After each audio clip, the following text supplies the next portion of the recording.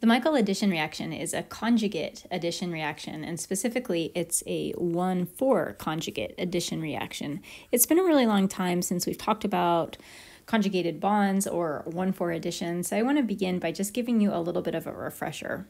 Probably the last time that you really thought about this was when you were learning about dienes, which are conjugated double bonds that are separated by only one single bond. And with dienes, you learned about different addition reactions, such as adding HBr to a diene. You learned that there were two different ways that HBr could be added to the diene. One option was that the hydrogen and the bromine added themselves to the double bond between carbons 1 and 2, which would give you a product that looked like this. The other option is that the hydrogen and the bromine added themselves to carbons 1 and 4 of the diene. In order to do this, one of the double bonds would have to reposition itself in between carbons 2 and 3, so that would give you a product that looked like this. Again, the hydrogen and the bromine adding themselves to 1 and 4, and one of the double bonds relocating itself into the middle. This was the 1,4 addition reaction right here.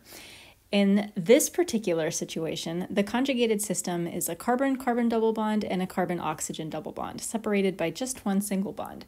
We are adding a nucleophile and a hydrogen from H3O+, and we are adding them to the first and the fourth atom of the conjugated system. This one's a little bit trickier to understand because it's not a fully carbon system, but we can still use the same numbering scheme. If we call this 1, 2, 3, and 4, these are the 4 atoms of the conjugated system.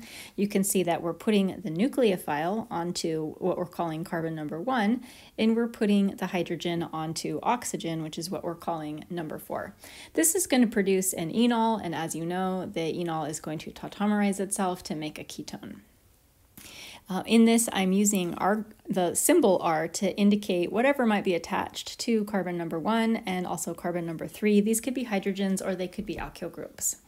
And one of the things about this 1,4 addition reaction, this Michael addition reaction, is that only specific nucleophiles are appropriate for this reaction.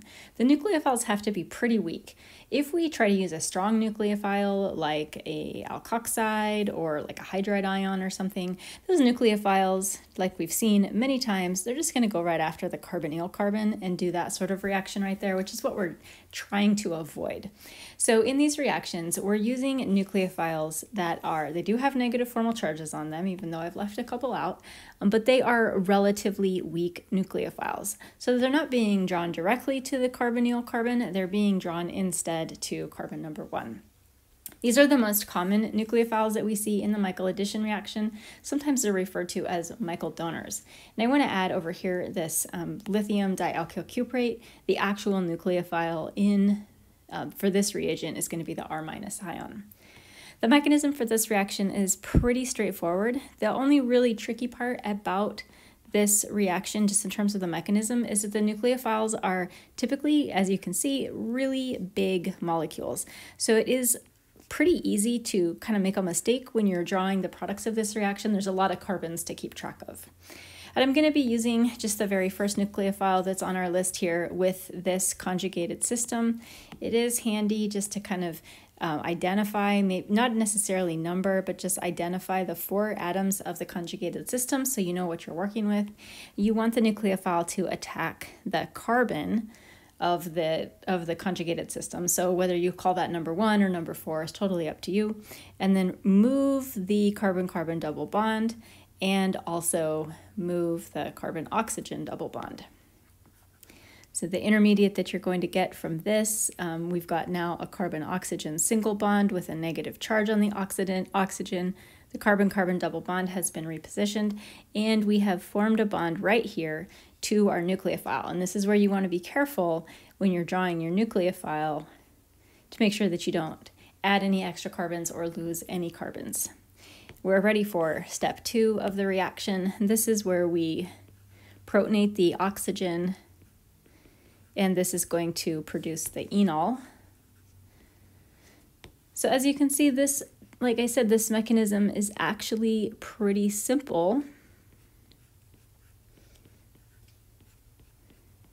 And then in the last step, we're just going to have a tautomerization where the enol rearranges itself to a ketone.